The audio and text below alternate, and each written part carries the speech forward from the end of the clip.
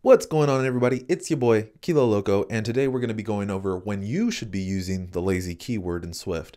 Now, I'm going to try to break it down in the most basic form possible so that you can easily understand why you would want to use lazy, and then hopefully you'll be able to go out there and start using lazy in your own projects, understand why it would be a huge benefit when you start using it. Now, before I get into that, I just got to say, make sure you head over to kiloloco.com, check it out, see if you're interested in the all access membership so that you can talk to your boy right on Slack. If you have any problems at all, just hit me up. So yeah. All right, so let's jump into the project. And as always, the project is going to be in a link in the description down below. You can download it for free. Just keep in mind, this is in Swift 5, so you will need to be able to have an Xcode that can run Swift 5 if you want to compile this, but you will have access to the project. Anyway, as you can see, we're just going to be staying inside of this basic view controller, and I actually have this simulator up showing exactly what this app is going to do. Now, let me go ahead and run this one time so that we can see what's going on. All right, so I want to show you exactly how fast this app is going to open. Look at, so you see the beginning screen real quick, and then you're going to see the welcome screen, and then we're going to have a button that's not really going to do anything. You just click it and nothing really happens. And there's also this other button that says get expensive number. Now, right now, the functionality that's related to it is actually commented out. As you can see right here in right here in this comment, I have something called let expensive number equals awesome service dot get expensive number, and then we're setting the text to that expensive number. Now let's go ahead and take a look at our awesome service just to see what it's doing real quick. The awesome service is simply just creating a number. I'm looping from 0 to 1,500,000, and then I'm printing out each of these numbers in the logs, right? And then at the end of that, I'm just going to return that number right here. So all this is doing is just doing a huge loop that's going to take a while for our processor to finish, and then it's going to put it into this constant right here. Now, I just want to show you one last time how fast the app opens when we run it. So finish building, you see the screen real quick, and then it shows welcome, right? Well, let's go ahead and uncomment this. And I want to show you what happens when you don't use lazy. So essentially what we're doing is, as soon as we are creating this view controller, we're also getting this expensive number and setting it to this property right here. So that means that it has to go through that 1,500,000 loop before the view controller can actually get going and do the view did load and anything else. So let's go ahead and run that so that you can see how long it's actually going to take for this app to open. Now look at how long it's going to stay on this screen. And you might have seen this in actually other apps where it takes a while for the app to actually start up. You're just stuck on the launching screen, which is really bad. You don't want that, right? You don't want to be waiting forever for your app to open before you actually get to see the functionality. So what's actually happening is, like I said, this expensive number is being calculated before anything else is actually happening, before the view did load actually runs, which we can see right here in this print statement that's saying loaded. It's down here. Let's take a look at the logs real quick. You can see that it looped through. It's going through all 1,500,000 loops, printing out that number, and then finally when it's done, it will eventually hit the view did load. So that's really bad. We don't want that. Now, the benefit to doing something like this is that when we go ahead and uncomment this, our did tap get expensive number button, I want to show you how fast we're able to calculate that. So here comes the app. We're waiting on the launch screen for a very long time. And I'm actually going to leave this in here just because, you know, you should see how bad this can actually be if you're not using lazy. So this is a problem that lazy is going to solve. It's going to make it so that we launch faster. Now, when we get the expensive number, the calculation has already been done. So we're immediately getting this label to update, right? So let's go ahead and turn this into a lazy property. So lazy properties always have to be variables because they're actually not assigned a value until they're ready to be used. So lazy, you can think of it, lazy is like saying procrastinate. Wait until the very last second to do something and then calculate the value. So what we're going to do is we're going to use the keyword lazy, and we're going to say that it's a variable because, like I said, all lazy properties have to be variables because they won't have a value initially. So now let's go ahead and run this. I want to show you how much faster the app is actually going to launch compared to how it was before. So we saw the launch screen, but it immediately disappeared, right? And also take a look at our logs. View did load, loaded. There's no looping through all these different numbers, right? It immediately ran and we got the loaded. Now, the awesome thing about lazy is that, like I said, it's saying procrastinate until the last second to when you are actually expected to be used, essentially, right? So that means if we're over here clicking some other feature, we're doing all these other things in the app, the expensive number is actually never being generated. And we can also verify that in our log or in our debug area. If we were to just say, oh, let me go ahead and run this one more time. We're going to need to use a breakpoint right here. And I just want to show you that expensive number is actually set to nil at this point. So if we go on this left side, and if you take a look at expensive number storage, the value is actually nil at this point. So what I want to show you is we're going to go ahead and press play. We're going to continue from this breakpoint. All right. And now what I want to do is when I hit get expensive number, what it has to do is it has to do that calculation where it loops through all 1,500,000. But notice it doesn't do that until we actually are going to call this functionality right here. So now when I hit the get expensive number, notice that my UI is actually freezing up.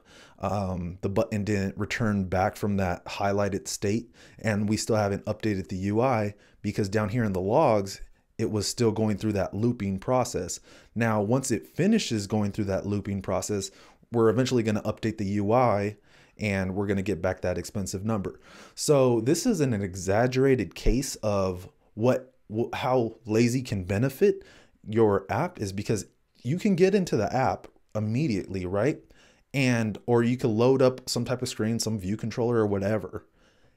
And you can use all these other features. And if none of those other features are expensive to use, which means that it takes processing power and RAM away from the rest of your app to actually calculate what needs to be calculated, then you're going to be fine.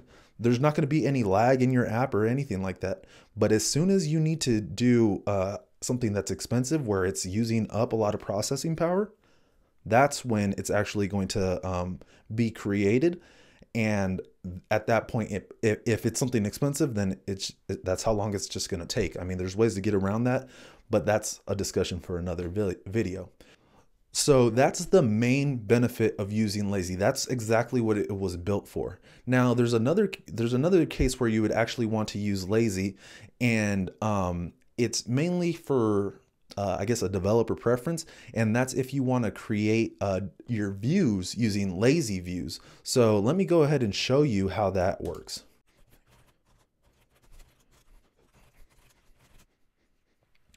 All right, so as you can see, we have this different structure that are this different structuring or programming layout, I guess you could call it, essentially this different format that you might not be used to seeing. So once again, we're going to mark this this some image view. We're just going to call it some image view, and it's of type UI image view. Now, once again, we're marking it with lazy. It has to be a variable, and we also have to specify, we have to explicitly specify what type it is, because it actually won't have a value until, once again, it's lazy. So until it's actually about to be used. So what we have to do is we have to make sure we specify what type it is. In this case, it's a UI image view. And then we have it equaling essentially a closure, this closure right here. Now it's equaling a closure, and inside this closure or a block of code, we're going to do whatever we want. But essentially what we need to do is we need to make sure that we're returning something of type UI image view, or whatever type is right here, right? So we're going to go ahead and create an image view. And what's really awesome about this approach is that you're actually able to manipulate the image view right here inside of this closure. And we can, we could add the image to it. We could change the background. We can mess with all the different properties that are related to this image view, and it keeps all of our code kind of concise and in one spot, so that if we want to change something about our image view, all of it's in the same block of code, all in the same spot. So what I want to do for this image view is I want to set the image. So I have this, I'm setting it to this UI image named KL Memoji, which I have in my assets folder, which you can see right here. And it's just going to have this little image. So now everything that's kind of associated with the image view setup is all concise and compact into one spot. Now, another thing that I will also want to do is maybe I want to say how big this image view is, give it a frame. So let's go ahead and add in a frame. So now that I actually have given our image view a frame, since we're not going to just be using auto layout in this particular example, what I want to do is I just want to add this image view. I want to make sure that it's centered in our view, and then I also want to add it to the subview. Now, you can essentially do that here, but I usually recommend staying away from any referencing self outside of this, outside of or inside of the closure. You don't want to reference self inside of the closure. I mean, you can, but there's a potential for getting a retain cycle. And if you do really want to use self inside of the closure, what you're going to have to do is you're going to want to say unowned self in a capture list, like so.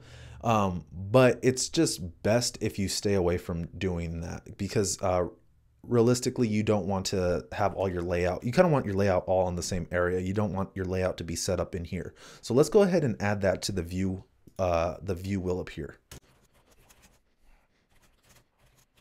All right, so as you can see, we're just gonna go ahead and set the center of our sum image view to the center of our view. And then we're going to make sure that we add some image view to our view using the add subviews method. So let's go ahead and run that and see right now that not only is our view, or not only is it our view gonna be right there in the center, but it's also gonna be laid out properly. And we have all the functionality, however we wanted to set it up, you know, the image, the width and the height, all that stuff kind of set up all in one spot, which is really nice. And then once again, I still haven't got the, I haven't retrieved the expensive number yet. So I can go through, do all the other features and all this other stuff that I wanted. And then if I never end up getting that expensive number, then I never have to worry about, you know, it going through that loop and freezing up my UI, you know. So I hope that makes sense. I try to explain it in the best way that I can, but if not, you know, just let me know, hey, could you explain, you know, this other thing to me? So yeah, that's pretty much lazy. It's just waiting till the last second to get up and running. It's awesome for, you know, when you're doing something expensive, you want to make sure that your views you know, you want to make sure that you're not doing expensive work if you're not going to be using that value. And it's also awesome for making sure that all your code is in one spot if you're going to be using views and things like that. Last thing that I just didn't mention was that you need to make sure that you call it at the end of this closure. So not only are you writing out what's supposed to happen, but you're also calling it. So you need to put the parentheses at the end of the closure. But that's pretty much it. Hope you guys liked the video. Hope that you thought it was informative. If you did, make sure that you share it with as many people as you possibly can. And that's going to be all for today, guys. Thank you for your time, and make sure you go out there and keep coding passionately.